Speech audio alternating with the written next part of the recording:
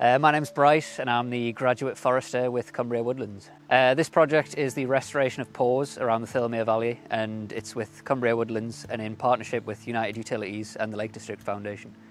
So PAWS is plantation on ancient woodland sites, and it's ancient woodlands that have vegetation indicators from the past and cultural indicators that you can tell that they were previously wooded with natural species, and they've been planted on recently.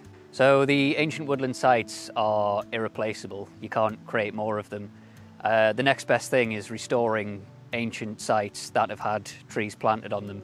The soil and the microorganisms and the vegetation will still be there, but we need to gradually change the PAWS site back to its natural habitat, and that involves things like changing the tree canopy species, sort of helping natural regeneration and just letting what would originally be there return.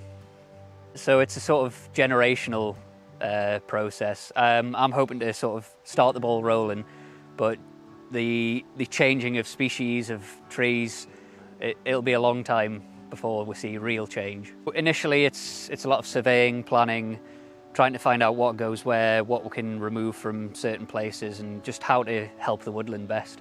So restoring PAWS to its natural habitat will improve the general ecology, and it'll sort of bring back those species that are specialised to the habitat, increase the resilience to climate change and everything that comes about as of that, and because we're in a reservoir, it'll improve the water quality.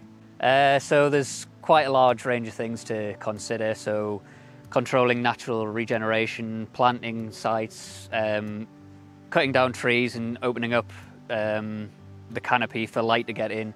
There's quite a lot of things to consider. At the minute we're identifying what is the most critical to restore.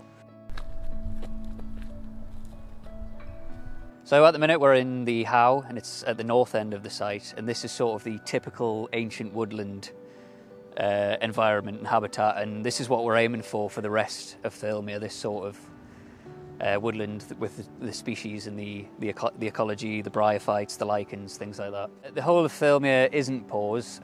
The designation of PAWS has to be proven specifically, so we are going to work on the PAWS sites to restore them, and hopefully in future there are other sites maybe we could classify and restore to ancient woodland.